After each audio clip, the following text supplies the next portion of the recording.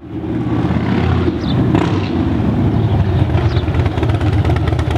I started Creation Tattoo, I thought it was just gonna be a tattoo parlor. I mean, that was my passion. It was gonna be a career, and that's what I was gonna do, is own my own shop.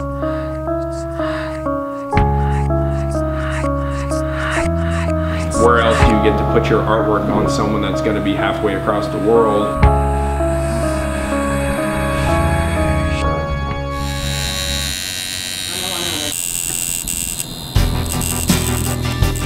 I decided I was gonna get my first tattoo, and I was sitting there halfway through it, and the guy says, "Hey, what do you think, man?" And I said, "What do you mean?" He said, "About the tattoo." I said, "I think I'll do this for a living."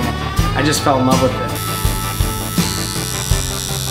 I've had some of the coolest people I know accept me for who I am. It's the best job in the world.